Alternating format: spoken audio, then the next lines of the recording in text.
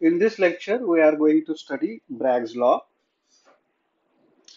Bragg's law derived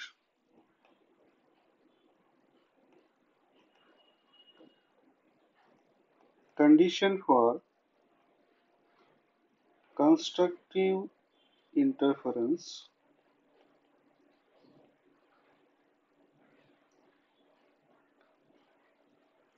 of X-rays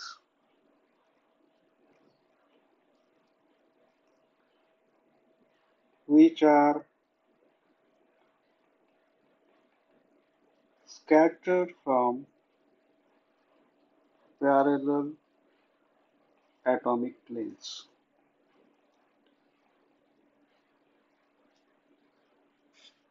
Particularly, it identifies condition for diffraction peak of X-rays which are scattered from atomic planes. Let us consider here set of parallel planes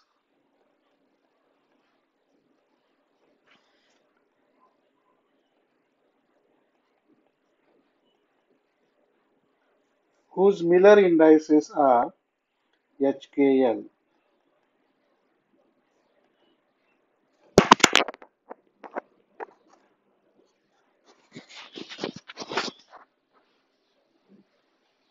So particularly we are considering here set of parallel planes whose Miller indices are HKL. So I am going to draw here diagram for that.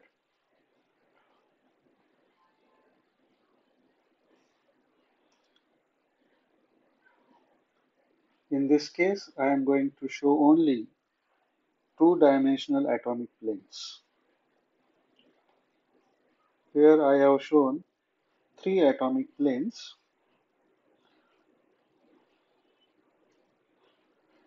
whose Miller indices are HKL. I will show the atomic position also.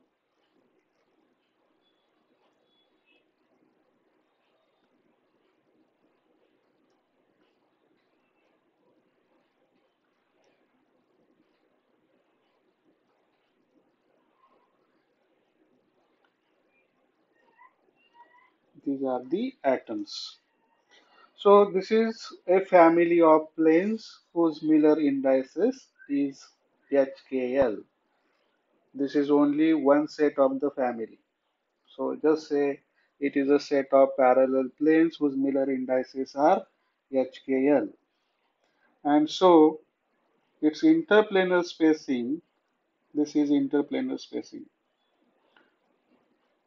Interplanar spacing is nothing but normal distance between two consecutive parallel planes.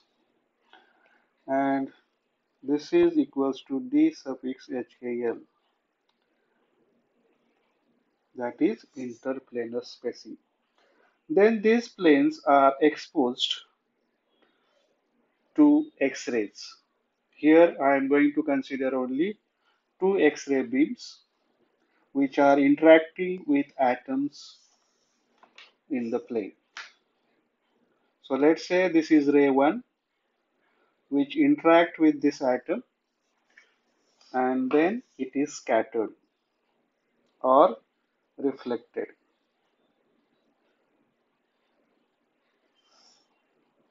So this is ray 1 and this is the reflected ray. Reflected ray 1. So in this case, ray 1,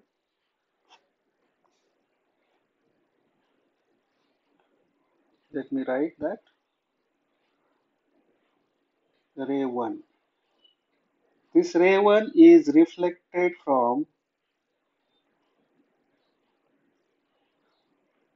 top atomic plane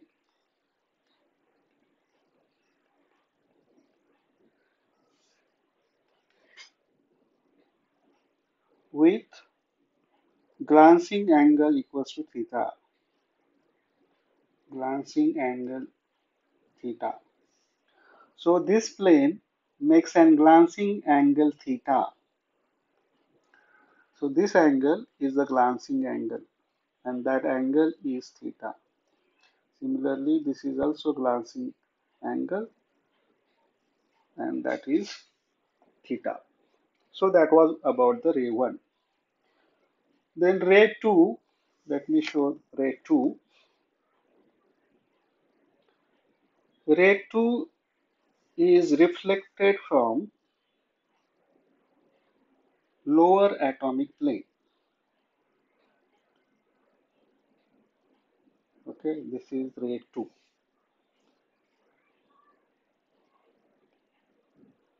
This is ray 2.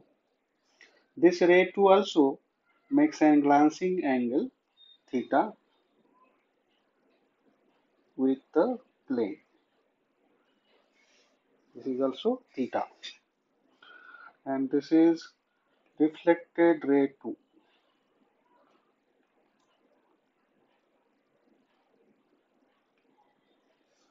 So let's write about ray 2. Ray 2 reflected from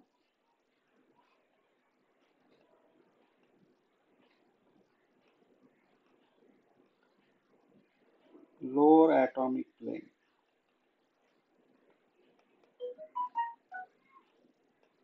with the same glancing angle, with glancing angle theta. Then, as I said here, ray 1 interact with the atom in the first, in topmost atomic plane, and then it is reflected. Ray 2 interact with the atoms from the lower plane, and then it is reflected. This reflected ray 1 and reflected ray 2 interfere and produce the diffraction pattern. Ray 1 and ray 2 interfere and produce X-ray diffraction pattern.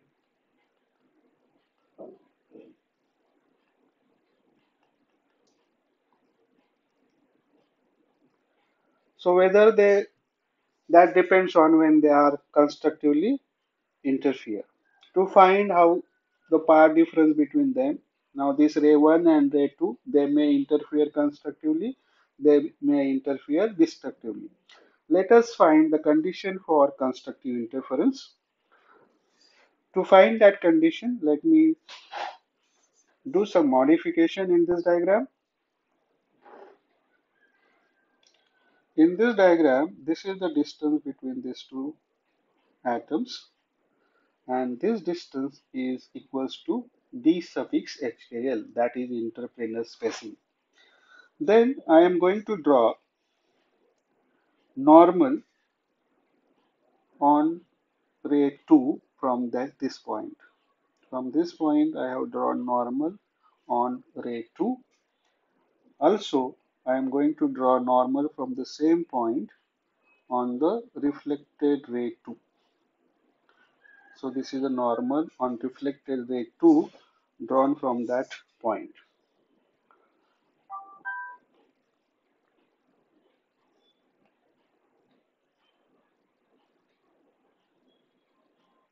This is the normal.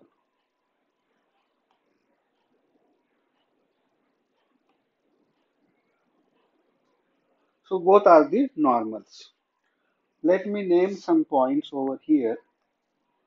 Let's say this point is A, this point is B, and this point is C. So from the figure, it is clear that ray 2 travels some extra path. Compared to ray 1, ray 2 travels some extra path. And that extra path traveled by ray 2 is equals to AB plus BC. Let me highlight that.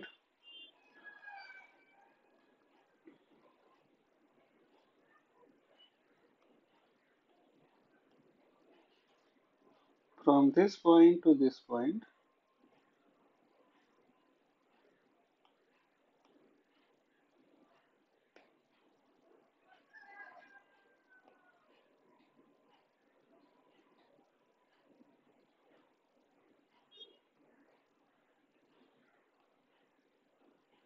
from this point to over here, and then from this point to over here.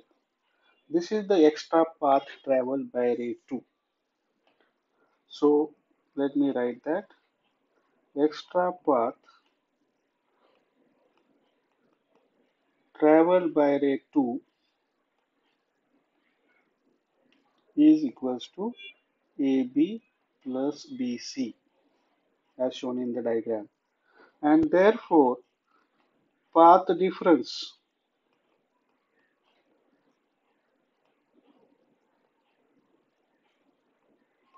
between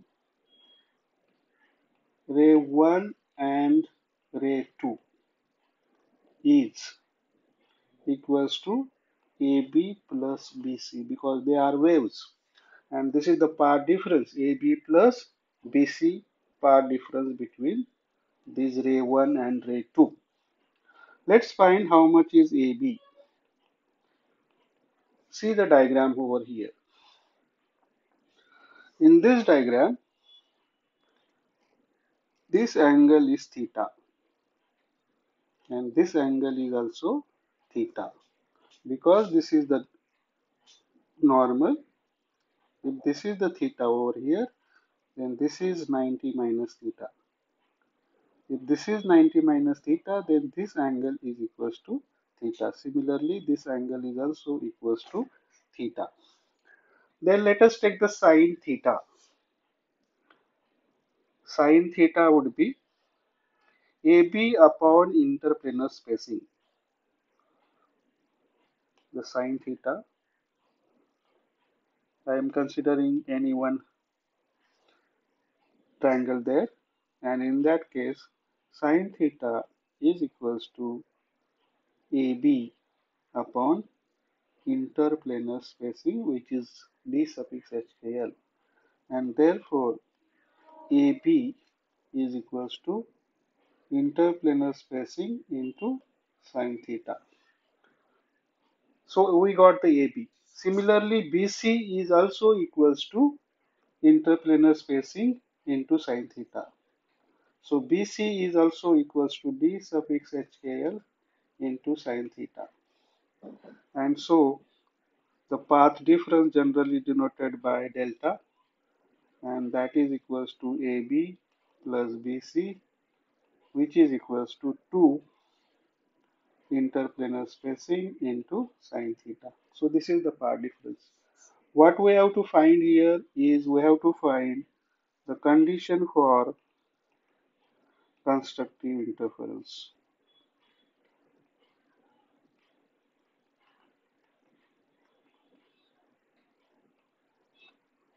And therefore, this 2 d suffix hkl sine theta should be equals to n lambda. That is the condition for constructive interference. And this is nothing but Bragg's law. So this is the Bragg's law.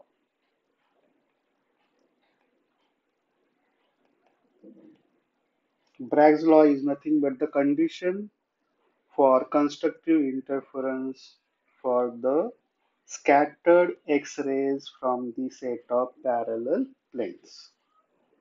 And so we got this Bragg's law. So from this equation, if the lambda is known and if you know the interplanar spacing, then we can find theta. Or if lambda is known and somehow if we can measure this glancing angle theta, then we can find the interplanar spacing HKL. And once you know the interplanar spacing is HK, D suffix HKL, then we can find Miller indices for that set of parallel planes. That was about the Bragg's law.